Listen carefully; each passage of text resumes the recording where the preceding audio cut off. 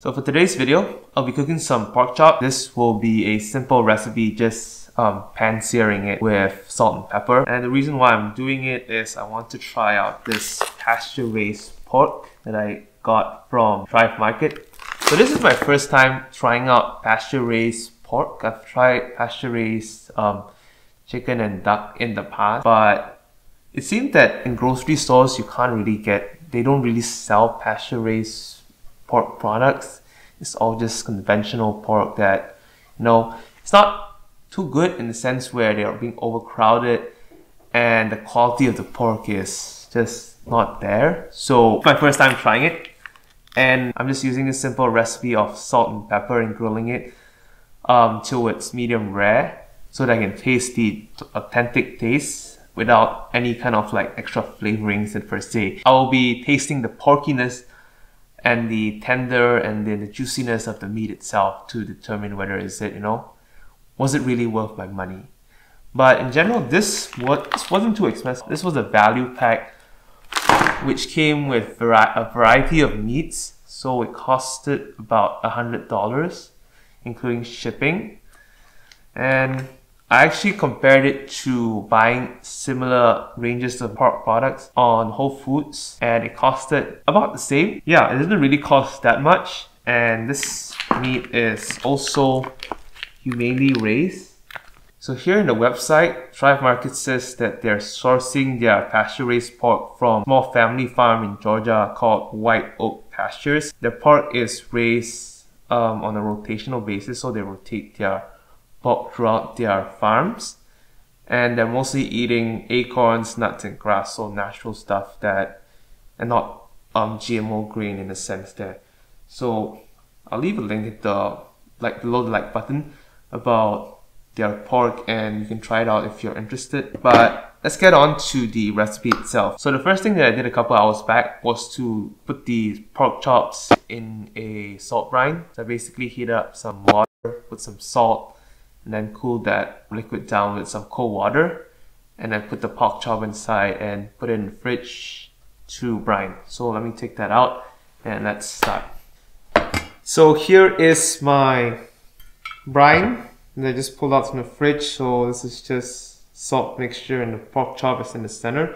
But before I get started, I'm going to preheat my oven to 425 degrees Fahrenheit. That will be used after I'm done searing the pork chop on the pan, and also stick my cast iron pan inside to get it warmed up, so when I'm done seasoning this, it should be hot enough.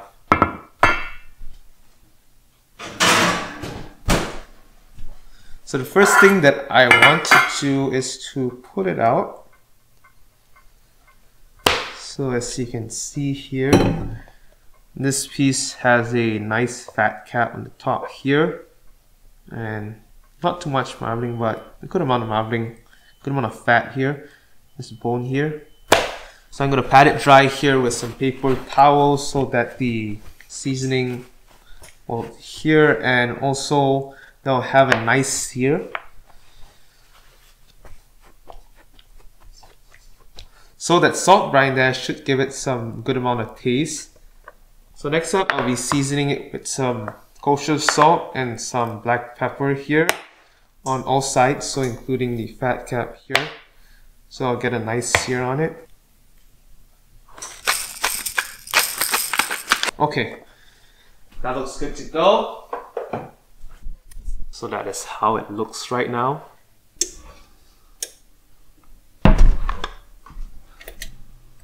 So now I'm going to heat up my cast iron pan here. So it's heat up a little bit in the oven. So I'm going to turn it on to medium-high heat. So give a few minutes to get it heat up. And I'll put some oil onto it and start searing the pork.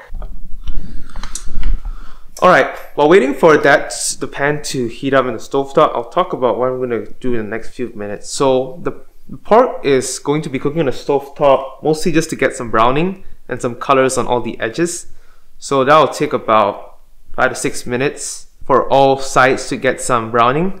And once that's done, I'm going to pop it into the oven, which is currently preheating to 425 degrees Fahrenheit. And that will be in there for about like 7 to 8 minutes depending on how fast it goes. But overall, throughout the whole process, I'll be flipping it every 1 to 2 minutes. That's to prevent the pork chops from curling up. And yeah, I think it's heated up right now, so I'm going to add in some oil and we'll start searing the pork chop. That's a good amount of like avocado oil here. Got my handy dandy splatter gun here to prevent any kind of splatters.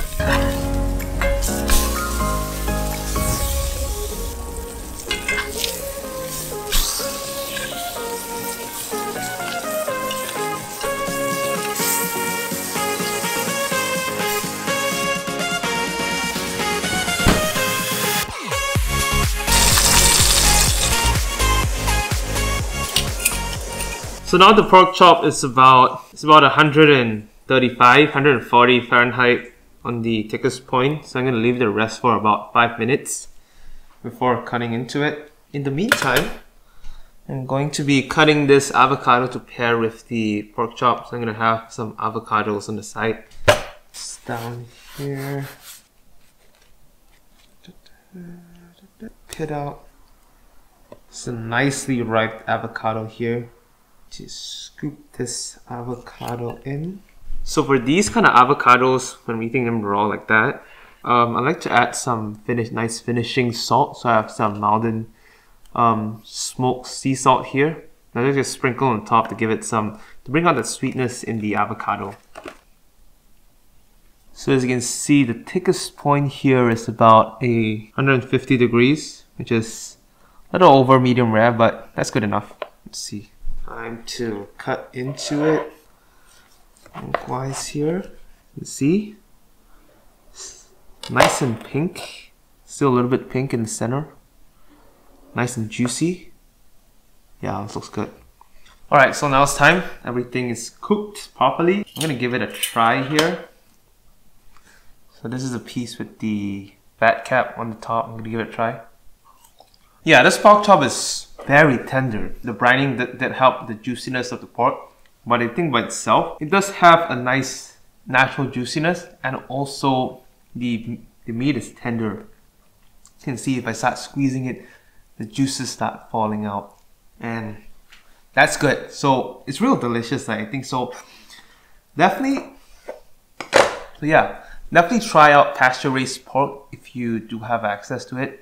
I think there is like slight difference there, and it's also better for the environment, and also better for the pigs itself. They're raised in a better way. They get a natural feed, not just having those GMO corn and being confined in those small spaces. So yeah, this has been good. I'll leave the step-by-step instructions of what I did in this recipe, and I hope you enjoyed this video. Thanks for watching. Please comment below if you have any experiences or if you know any other places where I can get some pasture-raised pork. And I'll see you in the next one. That's good.